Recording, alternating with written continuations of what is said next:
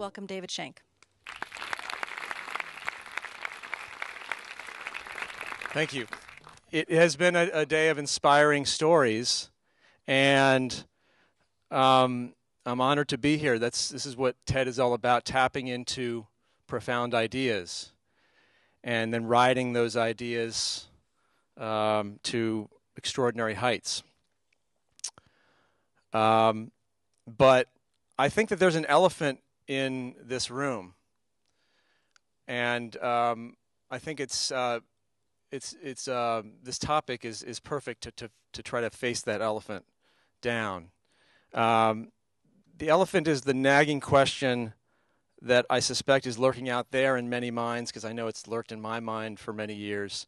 When you're watching someone perform who you think is great, or you're hearing a story about someone who's great, the elephant in the room is that nagging question: am I capable of great events? Do I have that potential in me, or is it just these people I'm watching or hearing about on stage? Am I right that is lurking in some of your minds out there? Just say, mm-hmm, yeah. Give me an mm-hmm.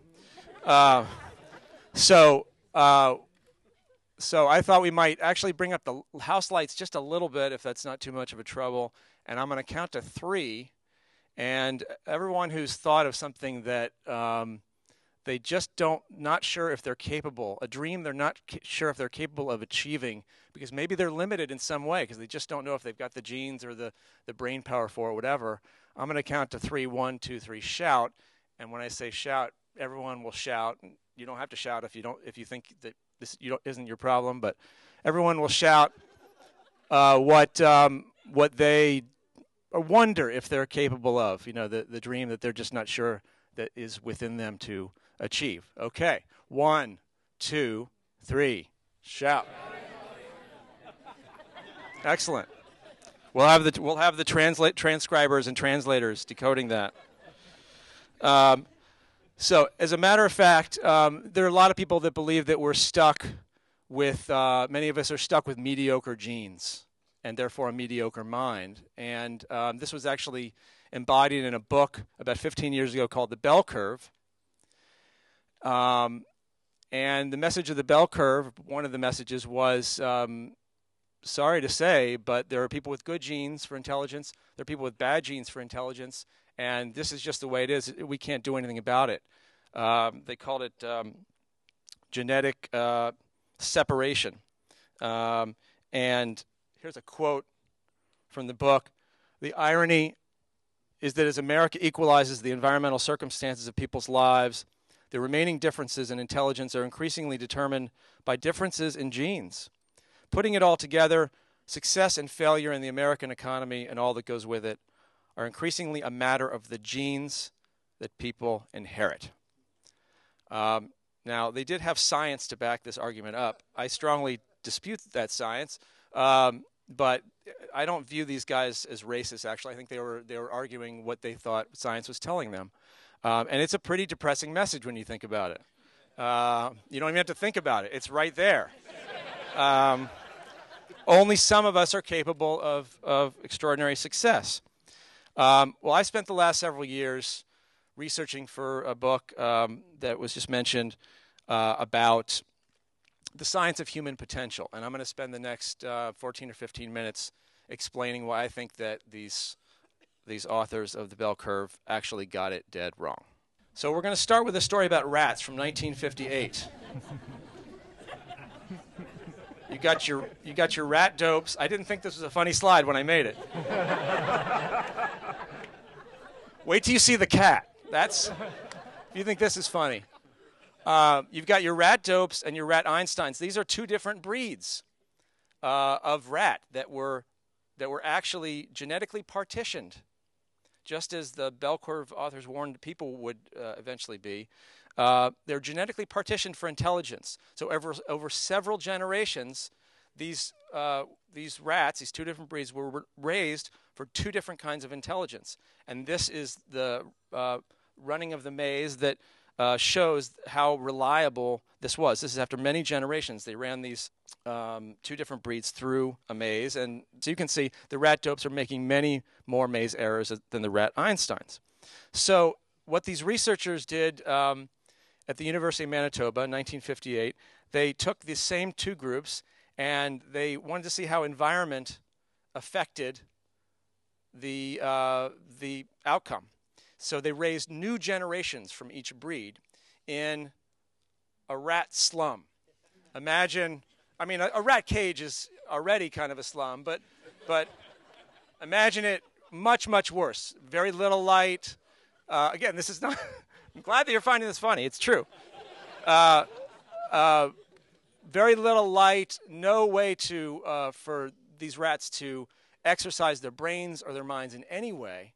They raised these two breeds in this slum, and then they ran the new generations through the mazes, and look what happened. The genetic differences, the apparent genetic differences that had been around for many generations between these two breeds basically disappeared. The rat Einsteins made just as many mistakes. Then they did the opposite. They tried the opposite environment. They made what I call the rat Four Seasons Maui, which is lots of light and lots of patterns on the wall and every possible rat exercise machine you could imagine. And except for the freedom part, it was like a rat's paradise. And they raised new generations of each breed in that, and they ran it through the maze, and almost the same result as with the slums. The genetic differences all but disappear here. There is a slight difference, as you can see. The rat Einsteins made slightly few errors, but that was deemed statistically insignificant. So again, basically the message is this reliable genetic difference between these two breeds disappeared. How could that be? This really defied understanding in the 1950s because that's not how they thought of genes. They had a certain way of thinking about genes, a certain model. We can call it the blueprint model. This is like this blueprint of the Eiffel Tower, in that genes, and this is still the way that most people in the general public think about genes, genes have very specific information for what your traits are supposed to look like.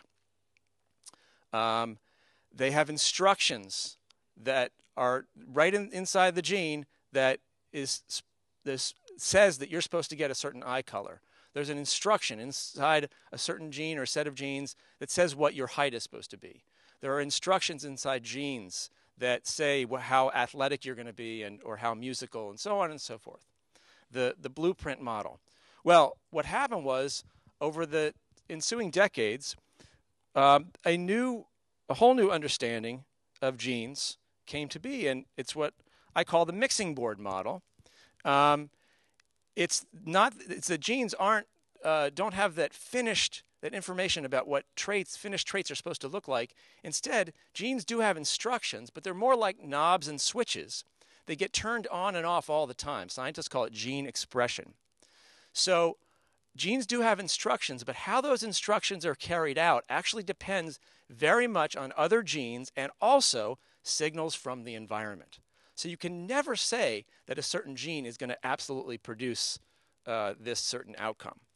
I shouldn't say never. Very, very rarely can you say that. It's really, and what we've come to understand in the last 20 or 30 years is that really everything about genes is about gene expression, or epigenetics is another way to say that. So here's a quote that sums up the current thinking of genes and how traits are developed. There are no genetic factors that can be studied independently of the environment, and there are no environmental factors that function independently of the genome. A trait emerges only from the interaction of gene and environment. That's from Michael Meany, who is, take my word for it, a top geneticist today. He's at McGill University in Canada. Now, how does this work? What's going on with gene expression? Well, this is an image of an old model where DNA does have instructions, and those instructions are being passed through an RNA messenger and then taken outside the nucleus, and those instructions are used to assemble amino acids into a new protein. And that's all basically still true, but the new understanding of genes adds one very, very important wrinkle, and that is this hormone representing all sorts of environmental signals, really any signal at all inside your body can talk to, can kind of interfere with the communication of the DNA and the RNA messenger. So yes, these instructions are coming down from the DNA, but how they're actually going to get carried out into assembling amino acids into new proteins is actually going to be affected constantly by signals coming from the outside, both from other genes and from hormones and lots of other things. And of course, we all know that everything we do on the outside of our bodies, every thought we have, every food we eat, every activity we make is going to affect our body chemistry. So we are also affecting gene expression with everything we do. Now, this story gets really interesting when you couple it with brain plasticity, which everyone's heard of. Not too many people have heard of gene expression, but everyone's heard of brain plasticity, the brain's famous ability to morph and change in response to environmental demands. I'm showing this picture of a London cab because in 1999 there was a neurologist named Eleanor Maguire who took brain scans of London cab drivers. And she did that because London cab drivers are famous for this extraordinary knowledge that they develop over the years. It's very, very difficult to learn how to navigate all of the London streets. They actually call it the knowledge, and you have to get tested on it after several years.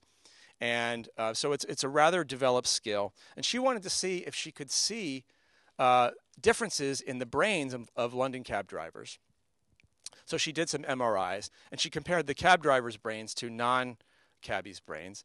And in fact, she saw exactly what she was looking for. There's a part of the brain called the posterior hippocampus that actually allows for our place memories. It's kind of our internal map in our brains of how we understand the world outside of us. And the cab drivers' brains had much bigger posterior hippocampi than the non-cab drivers. And most interestingly, the cab drivers' experience and knowledge correlated with the size of their posterior hippocampus. So what we have there is just a fantastic illustration of brain plasticity, the brain literally changing shape in response to environmental demands, which is also in part driven by gene expression. Now, we've seen this in many studies now. We see it in studies of violin players' brains and braille readers' brains and meditation practitioners' brains. We see the brain dramatically changing shape in response to practice and development of a certain skill. And we know that brain plasticity is going on a much more subtle level with absolutely everything we do. Every thought you have, every memory you have, every memory you already have that you re-remember, laying down new pathways, changing subtly and then not so subtly the shape of your brain. So what does this mean for how we become who we are? What it means is that everything about how we become who we are is a process. I'm not saying we control that process completely or we can ever hope to, though the more we learn about it, the more we can control it, at least in small parts. But you could take Albert Einstein and you could clone Albert Einstein, 100% of the same genes, and you really don't know what you're going to end up with. This is the law of gene-environment interaction. This is the law of gene expression and brain plasticity. Of course, there are going to be physical similarities with 100% of the same genes, but we really do not know what a clone of Albert Einstein would look like, talk like, think like, how smart he would be, what his personality would be like, how he would feel. The irony is that we're very fond of saying when we see someone who's not doing so well in school, he's not going to be an Einstein. Well, you could clone Albert Einstein. He's not going to be an Einstein. You could clone him 10 times, and that's going to be 10 different people, none of whom are going to be much like, I would suspect, the original Albert Einstein. Now, there are two ways that I know this. One is, I've already talked about the biology of gene expression and brain plasticity. The second way is that we've actually cloned cats and other animals. I mostly just wanted to include the slide to see how big a cat could be. And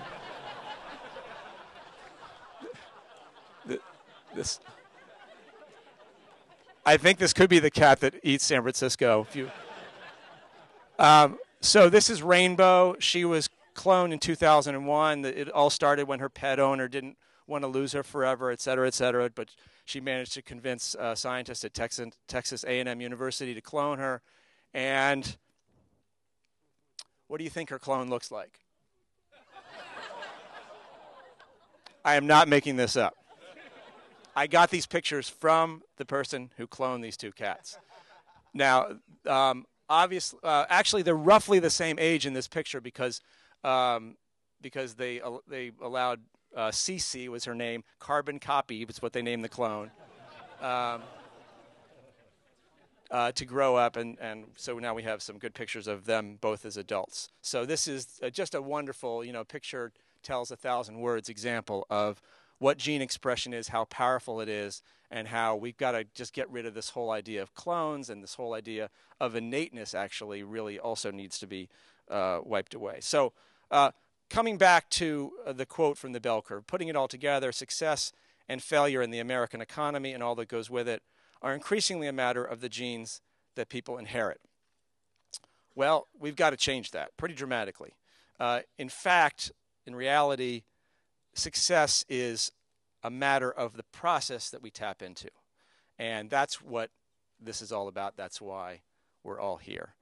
Now, are there differences between us in genes? Obviously, there are. Do those differences have influence? Of course they do. Genes influence everything. But we cannot talk about good and bad genes because the goodness and badness of genes depends on the lives we lead. When a parent reads to a child, when a long-distance runner runs up a mountain trail, when a violinist practices a concerto for 2.5 hours, they are tailoring their own individual biology to suit what they want. There's a lot more to say about the science of human potential, but the fundamental point I want to leave you with tonight, which is a very optimistic point, I think, is that the human genome and the human brain are actually designed to adapt to environmental circumstances. That's really an inherent part of their design. So with that, I think we can push this big elephant out of the room. To me, that says that TED, the whole idea behind TED is vindicated. What TED is about, what parents are about, what schools are about, what every part of our civilization that we love is about, is helping us tailor our own lives and our own biology to what suits us best, what we decide suits us best. And, we're used to reading basically every day in the paper something about how genes impact our lives. And that is true. Genes do impact our lives. And those stories are sometimes overblown, but still fundamentally true. But what you don't read in the paper every day, but what we should, is that it's just as true to say that our lives actually impact our genes. And to me, there is no more encouraging or inspiring idea out there. Thanks so much.